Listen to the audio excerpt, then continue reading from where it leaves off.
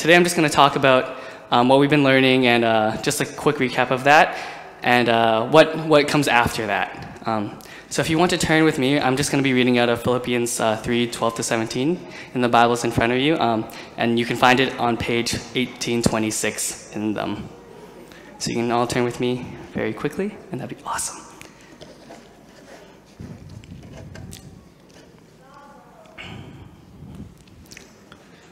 So starting in verse 12. Not that I have already obtained all of this, or have already arrived at my goal, but I press on to take hold of that for which Christ Jesus took hold of me. Brothers and sisters, I do not consider myself yet to have taken a hold of it, but one thing I do know, forgetting what is behind and straining toward what is ahead. I press on toward the goal to win the prize for which God has called me heavenward in Christ Jesus. All of us then, who are mature, should take such a view of things, and if on some point you think differently, that too God will make clear to you. Only let us live up to what we have already attained. Join together in following my example, brothers and sisters, and just as you have us as a model, keep your eyes on those who live as we do. So for the past week, we've been doing our Voyage Kids Club, and I actually chose this passage because I think it really ties in to what we've been learning about all of last week.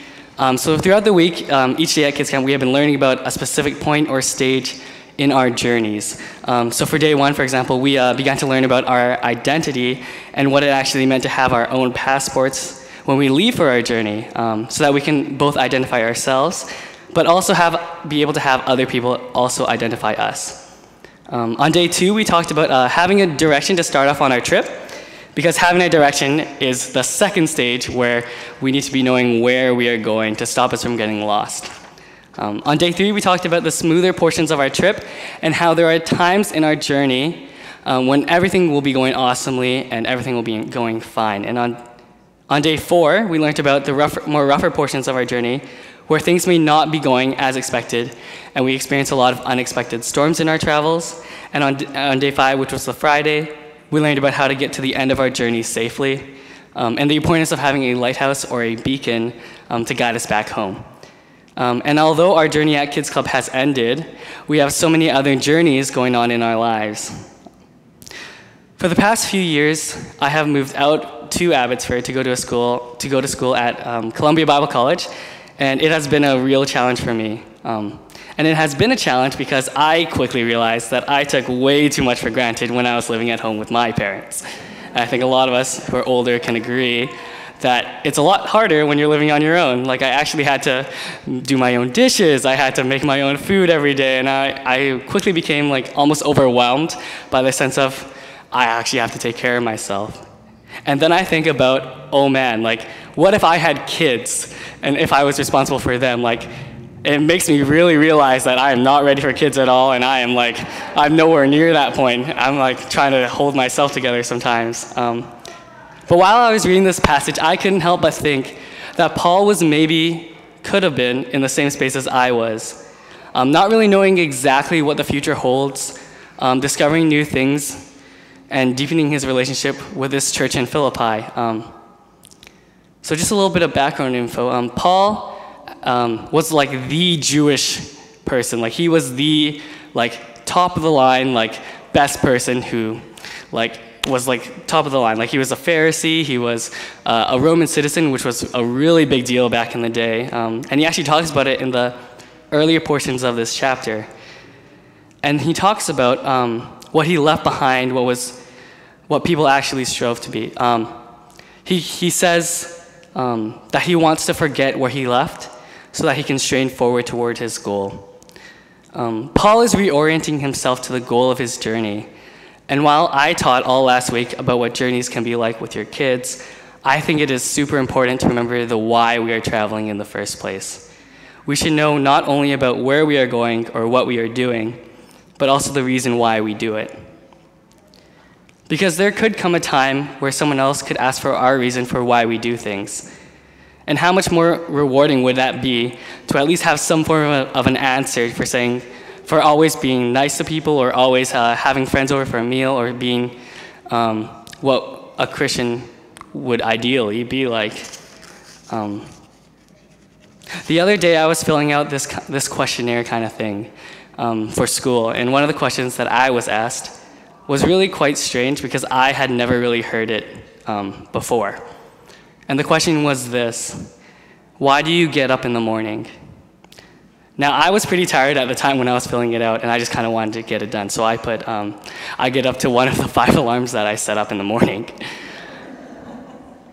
But that question really got me thinking, because I thought, well, that's actually kind of weird, because I don't actually know why I get up in the morning. And one of the questions I have for all of us is what gets us up in the morning? One of the questions we should be asking ourselves is, what is my goal? And I think that is a big question, and by no means do I think that we need to have all the answers immediately or that it'll come to us all at once. But I think it is an important stage of our journeys. One thing that I think is really important for us to realize about this, though, is that this isn't something that we have to do alone, but rather something that we can join all together in imitating Paul's example of chasing for righteousness through faith in Christ, to know him in our relationship with him. And as we begin to figure out the reason we get up out of bed, we can start to actually question what our goal is as a church and as a community. As we go through this journey, I find that we continuously need to be rediscovering and reorienting ourselves to the goal that is relationship with Jesus and building relationships with other people. So maybe it is actually time that we take time to refocus on a conflict that needs to be addressed with friends or family. Maybe that means being a friend to the person at school who no one likes.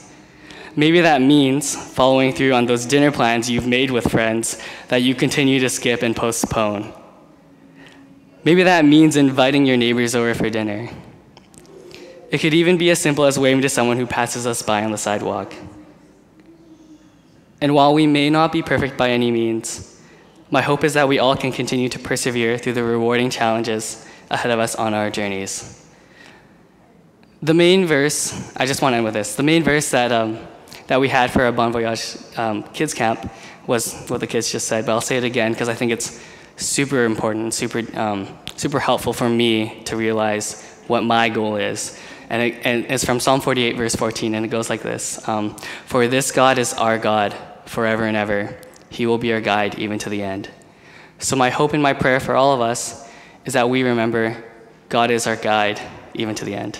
Thank you.